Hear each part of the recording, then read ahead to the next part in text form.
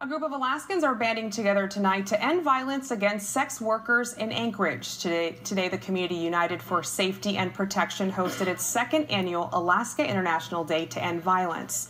The group is made up of current and former sex workers, including sex trafficking victims, who want protection and safety for everyone in Alaska's sex trades.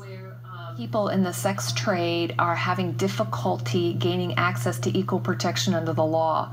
So when we're victims or when we're witnesses to crime, that it's a real challenge to be able to report to law enforcement without the threat of being arrested or investigated. A vigil was also held to honor the lives of sex workers who have been murdered.